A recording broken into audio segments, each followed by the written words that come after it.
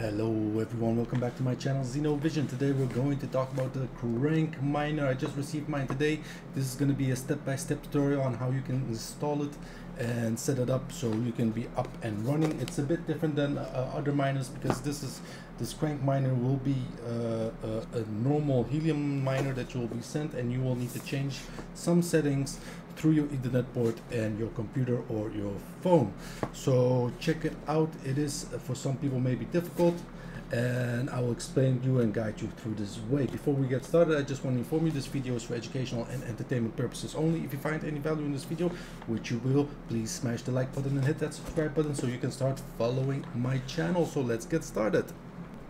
So yeah, this is the miner. This is how it comes. The antenna, you can just place it on and twist it, so that's very easy. I think it's useless for me to show you how that works. And then you have two screws on the back that you can unscrew. That's right here. So right here I've unscrewed them. As you can see, this is the back plate. You can just unscrew them, and then you get a Ethernet port. You can just plug that in your network switch or in your router. That's what I have done. You can also just directly plug it in your PC, but then later on you would have to plug it in your router again, and it comes with a power supply. So that's the first steps. Just connect it to your router with the internet port or your network switch. I have done my network switch, but the router is the same, and plug in the power. First what you will do, of course, is putting the antenna, then the rest of the cables, and then the first lamp that will go on is the power. After a few minutes, the status, LoRa, Wi-Fi, ETH. The LTE will stay off, so that is for a SIM card port, as there's also USB-C connectivity and the SIM card port slot in there. So that I won't be using, and to be honest, I don't even know how to use that. Okay, so that is that.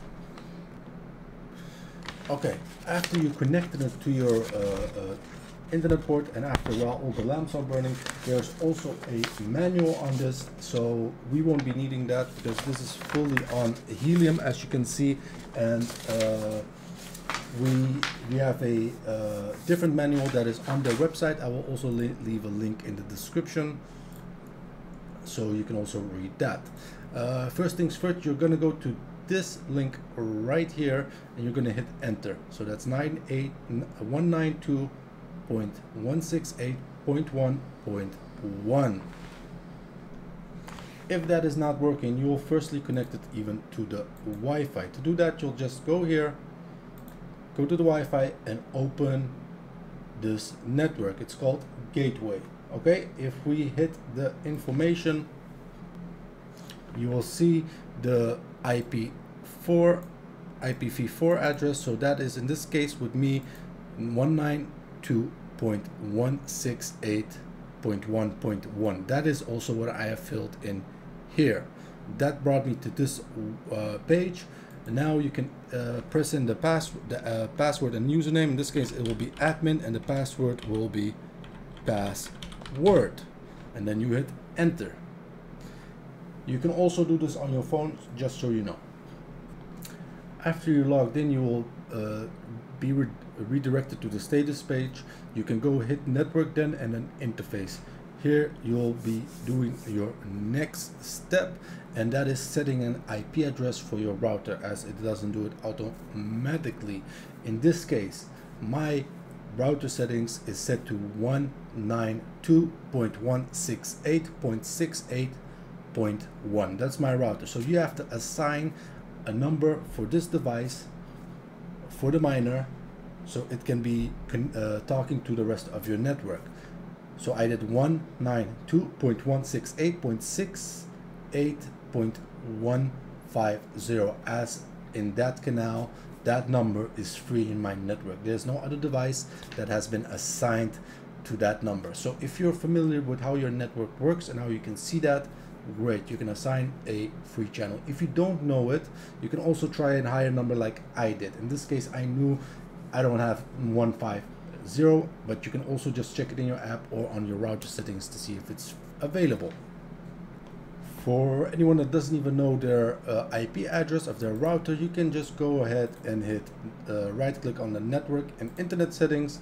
Then this will be opened up, and This is the device. I'm connected through Wi-Fi, and this is my internet port that is connected to the router through a network switch.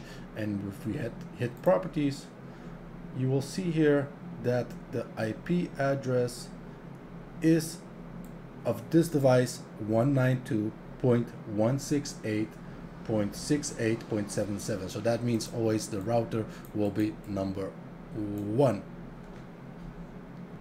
So to give a clear image on that, you saw that 192.168.68.77.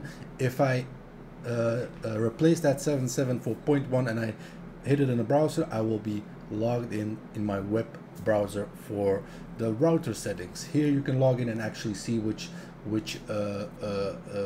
IP address you can assign the device. Going back to the settings, after you filled in the IP address, you can hit save and apply. After that, you can go to maintenance and hit tools, and we're gonna pin a link, and that link will be milesite / or the middle straight dot without a dot iot.com, and you're gonna click on pin, and you can see here that it is sending packages and it is working.